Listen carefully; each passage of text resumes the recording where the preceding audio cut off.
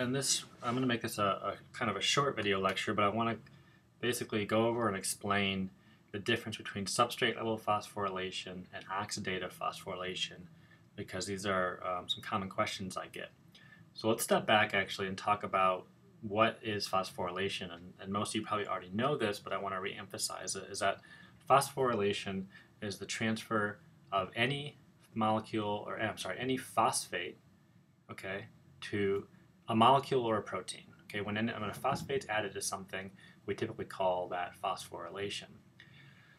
So in most cases, phosphorylation occurs by proteins called kinases. Okay, these are enzymes that catalyze this phosphorylation. Sorry about that. So typically, kinases use phosphate from a molecule of ATP to add to a molecule or a protein. So let's get a pen on here real quick.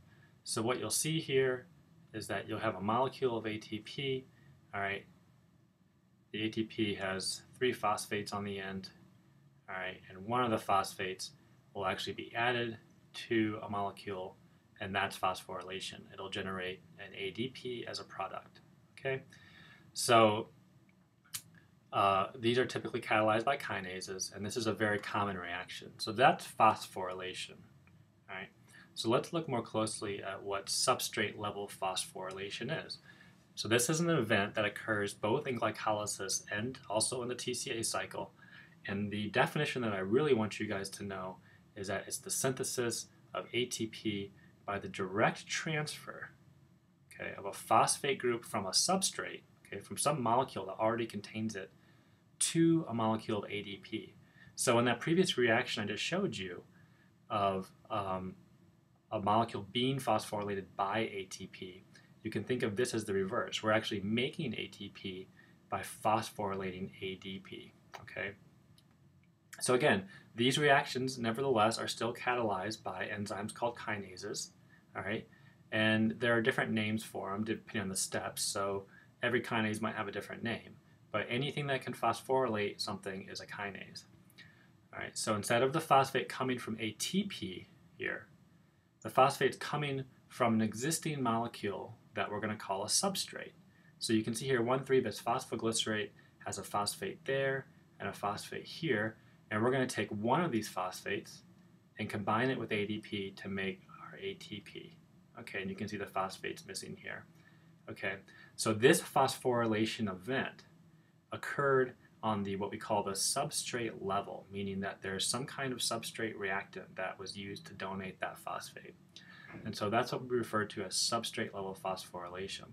So in this reaction from glycolysis, 1,3-bisphosphoglycerate becomes 3-phosphoglycerate by phosphoglycerate kinase, and it makes one molecule of ATP by substrate level phosphorylation. Now, this reaction can actually work in reverse. So if you take ATP, okay, you can take that phosphate, phosphorylate this, and create 1,3-bisphosphoglycerate again. Okay, so this is a phosphorylation reaction, but the synthesis of ATP by the transfer of a phosphate to ADP is what we consider substrate level phosphorylation. And if you remember from our free energy lectures, that these molecules that contain phosphates on them are high energy intermediates. So this is a favorable reaction to occur. So that's substrate level phosphorylation. Let's look at another example of substrate level phosphorylation. Here's 1,3-bisphosphoglycerate again, plus ADP. I'm sorry, this is the same example I gave you earlier, to make 3-phosphoglycerate and ATP. Okay, so if I show you this reaction and I ask you what type of reaction this is, you should know that this is substrate level phosphorylation. But you also should know that the kinase is responsible for this reaction. All right, so that's substrate level phosphorylation. You'll know it's substrate level when what you're seeing is the phosphates donated from some kind of molecule or reactant. Okay. So that's substrate level. So now what's oxidative phosphorylation? So oxidative phosphorylation is still, we're talking about the synthesis of ATP. Okay, let me get my pen again. So we're still synthesizing ATP, but we're doing so in a different way. We're actually oxidizing these electron carriers, NADH, and we're also doing this to FADH2. All right, we're combining oxygen to oxidize these molecules in order to generate ATP. But it's not it's not this type of phosphorylation. We're not taking a phosphate from anywhere here from a substrate and putting it onto ADP. We're actually taking ADP and PI and combining them together in a mechanical reaction, all right? And that's how we're synthesizing ATP. So it requires oxygen to oxidize the electron carriers to provide the force or the energy to do this mechanical synthesis of ATP, and that's referred to as oxidative phosphorylation. And this occurs only in the electron transport chain. Okay, so substrate level occurs both in glycolysis and TCA, and oxidative occurs in the electron transport chain. So let's look real closely at what this means. So we're going to go into more detail about this when we get to the electron transport chain, but what I want to show you is kind of what happens. So remember, the ETC occurs on the mitochondrial inner membrane. So this is mitochondrial inner membrane. Whoops, sorry about that. And on the inner membrane are a series of enzymes. That's why it's called the electron transport chain. But let's just let me draw the plasma membrane again. So, it's a lipid bilayer or something like this. Let's just draw one little globular thing. Let's call this the entire electron transport chain. This is the ETC. And I'll show you exactly how this works later in the semester. But what happens is our NADH or our FADH2 come into the ETC, okay, and they react with oxygen, molecular oxygen, and they become oxidized. And what happens is you generate the oxidized form, so NAD plus or FAD. Another byproduct from this is water, okay, because we're taking the electrons and the hydrogens that these are carrying, combining it with oxygen to make water. That's why one of the main byproducts of cellular respiration is water. This reaction provides a force, right? And you don't need to know what it's called yet. We'll get to it later. But the force is given to a protein, right, in the mitochondria that's called ATP synthase.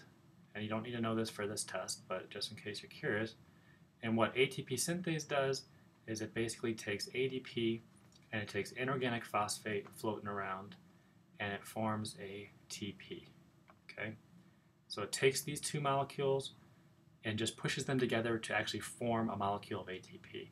So we're not transferring phosphate from a molecule to ADP. We're taking just free-floating inorganic phosphate molecules, combining them with ADP to form ATP. Okay, and that's oxidative phosphorylation.